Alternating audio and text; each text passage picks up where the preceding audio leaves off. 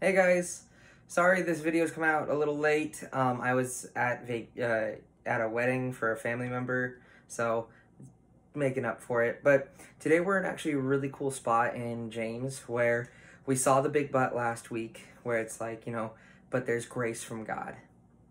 But here's a last little in this chapter where James kind of gives a little last, there is grace, but don't, with that grace, don't do this.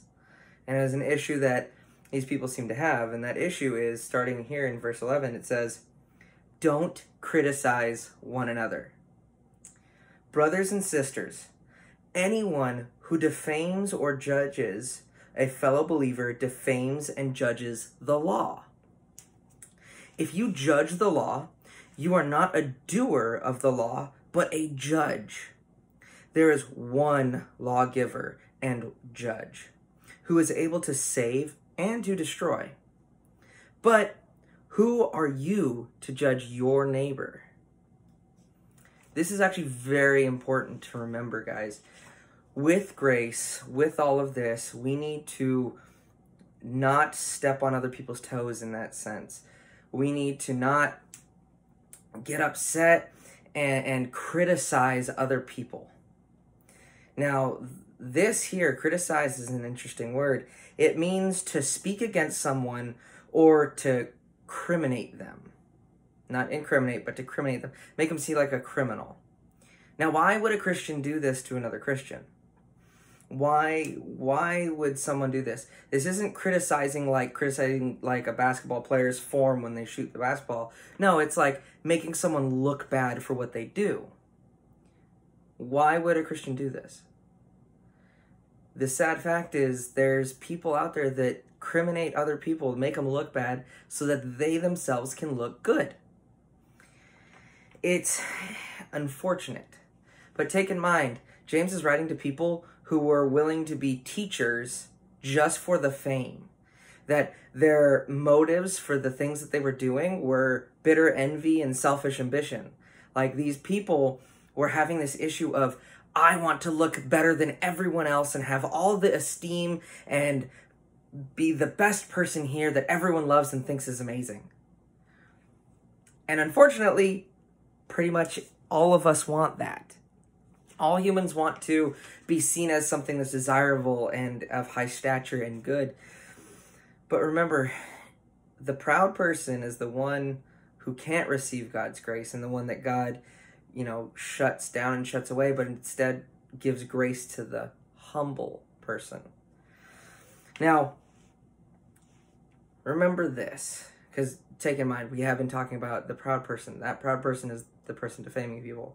But I want us to look at this real quick. It says if someone criticizes, right, and judges someone else and defames them, they're basically defaming the law, and then therefore putting themselves as a judge.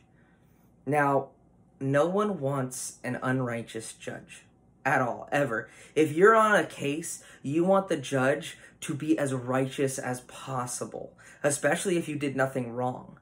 If you did nothing wrong, you want this judge to be righteous. Therefore, they give you what is right, and they don't, put you away in jail for the rest of your life when you didn't do anything wrong.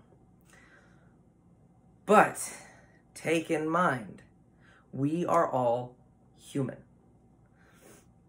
Imagine, right? Imagine if you were on trial, or not even that you were on trial. Imagine someone murdered your family and you were the lone survivor. And then the guy who murdered your family goes to court and is on trial, and the judge is also a murderer. Someone who finds joy in murdering people and has done it for years. That unrighteous judge might look at this guy and go, you know what? I like murdering too. It's fun, isn't it? You're off the hook. You don't have to go to jail. That's unrighteous. And that would make you so angry and upset. Well, we are unrighteous judges when we try to take judgment into our own hands and be like, oh, you're an evil sinner. Look how horrible you are. Da, da, da, da, da, da. Well, we're just as biased as a murderer towards another murderer, if a judge was a murderer, we'd be just as biased because we're a sinner talking about another sinner. It's like, oh, you're horrible. You stole? You're evil. You're a thief. Oh, you killed someone? Well, that's not that bad because, I mean, I've done it before. So, and you see, the problem is with us being judges of the law, we don't judge correctly. We're unrighteous by nature. Now, that's the unfortunate sin side of ourselves. Now, thankfully, there is only one judge and one lawgiver, and that's Jesus, the one who also died for us. He is the one who can save or destroy. God has set up and is righteous, and he has set up his laws, which are righteous. Now, he gives grace, and he paid the debt and fulfilled it in a righteous manner. That's why we can be saved through Jesus' grace, because he took, or Jesus' sacrifice, because he took our sin and took on our sin and the punishment of our sin and paid for it. So our sin's been paid for, therefore it's righteous. But the problem is we get in the way. We're the ones that when we jump into this and we try and make other people look bad because, oh, you're a horrible sinner, look how bad that guy is, and try to make them look bad, all we're doing is just being a hypocrite, because we're a sinner in that same sense. And in doing so, you're using selfish ambition and to try and gain stature through defaming this person. So, who are you to judge your neighbor, right? Think of that. You're no one. You're a sinner. Just like in an earlier study I talked about, God deals with us individually. God deals with all of our sins personally and deals with our walk personally, because I might have sins that some of you they're not even tempted with, but some of you might be tempted with the same sins I deal with. But that's the point, is we all deal with different sins. I can't call you out because I have my own sin that I deal with. And God deals with us individually. But instead, we as Christians are called to edify one another. 1 Thessalonians 5:11 says, "Therefore, encourage one another and build each other up as you are already doing." We are called to be there for one another, not to tear each other down and be like, you're a horrible sinner, but instead go, oh, dude, I'm sorry you fell into that sin. What can I do to help you? How can I help you? Love God. Hey, there's this Bible verse that talks about what you're dealing with. That is what we're called to do. To be that example, to be the one edifying each other and lifting one another up. So, not judging not judging and criticizing doesn't mean. I know that's confusing, but think of it this way. It doesn't mean that you're never to call out another Christian on their sin. Some people take this to the extreme and say, oh, I can't say that they're a sinner because I'm a horrible sinner too. Like, no, yeah, keep murdering people. It's okay. Yeah, keep stabbing my dad. It's fine. I don't care. Well, no, you call people out on your sin.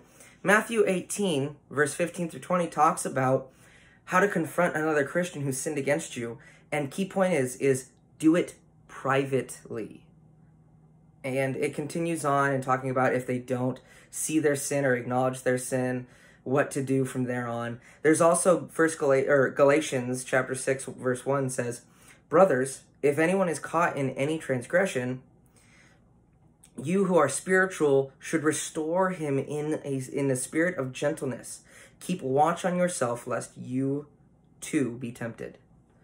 The point is, we are supposed to lovingly point out people's sin, and not to point it out so that that person looks bad and we look good, but instead to use love and edify them and build them up and say, hey man, I noticed you were sinning here, and this is what God calls us to do, to not do that sin. Can I pray for you? Can I be there for you? So remember, guys, stop judging others to make yourself look good, but instead, if someone is sinning, try and help them and point them back to Jesus. And be careful of yourself. You can fall into temptation too. Look at the end of Galatians 6.